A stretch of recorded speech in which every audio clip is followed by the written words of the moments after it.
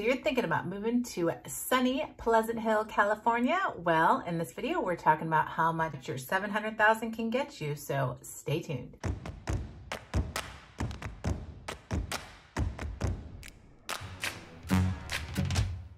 What's up, everyone? It's Rachel Capel here with Keller Williams in the East Bay.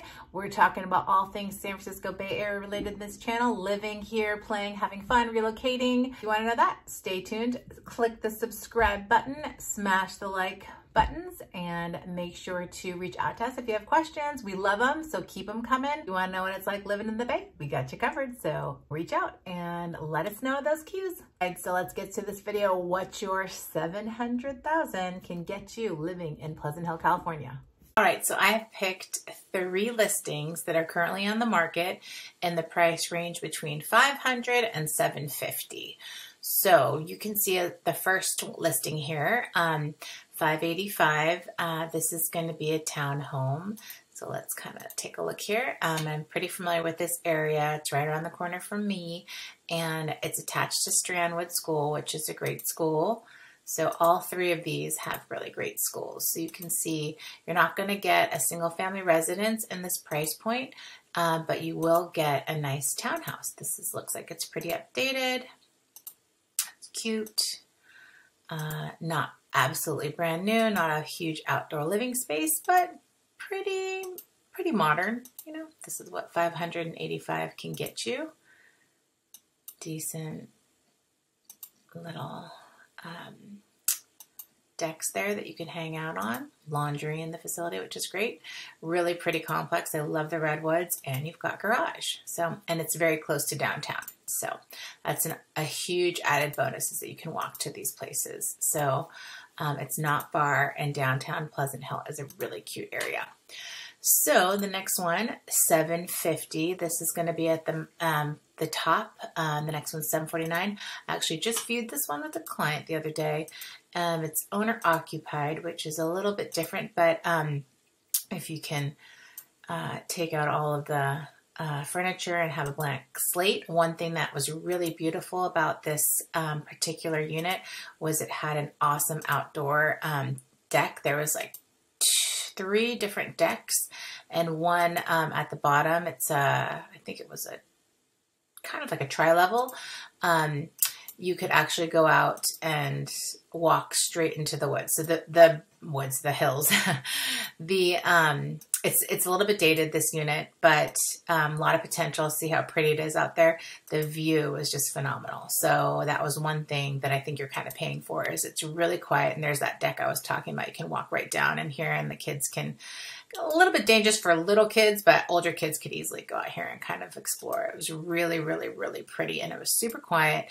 And this is actually attached to a really great elementary school. So if this is a bit of a starter home for you, it could be a good place to start, and then sell down the road as the kids get older and need to play a little bit more. And it's nice that you have a garage. So with this unit, you kind of walk in, you go a couple steps down, and you'll end up in the kitchen in this living area. So it was a really nice unit. My clients wanted just a little bit more space though. So this is another townhome. It's actually very, very, very close to downtown walk there, which is a really nice just amenity to have. So this is what 749 will get you. Now this one, the one negative was there wasn't a ton of parking, but as you can see in the complex, but you could park on the street here, which is really nice. So this unit actually has like a walk-in. And I saw this actually with my clients too. Cute little patio area in the front. And the kitchen was really nice. The space in the downstairs was really cool. It was open concept. The one thing that my clients did mention was that just the upstairs rooms were a little bit small for their taste, but I really liked the floor plan of this. So you can like have the living room here. It was really nice with the natural light. And so this is pretty much, you know, pretty updated, not all brand new, but it was clean and nice. And you do have a garage and pretty good storage with this unit. So you can see the colors were nice, bathroom, laundry in the unit, which is really important. So at this price point, you're essentially going to get a townhouse that's going to be fairly updated, but not like brand spanking new.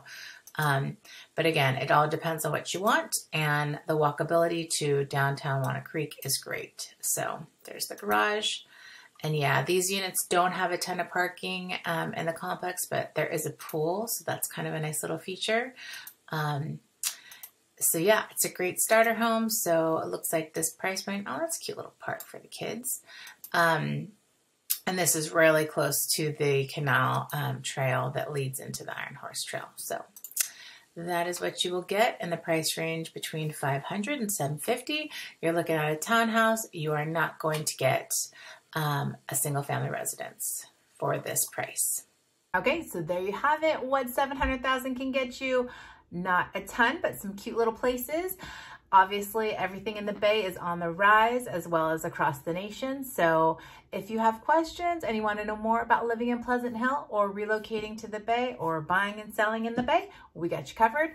Click all the buttons, the numbers are above, subscribe, do all the things that you have to do, and make sure to check out these videos up here that'll give you more information on Pleasant Hill and living in the Bay Area.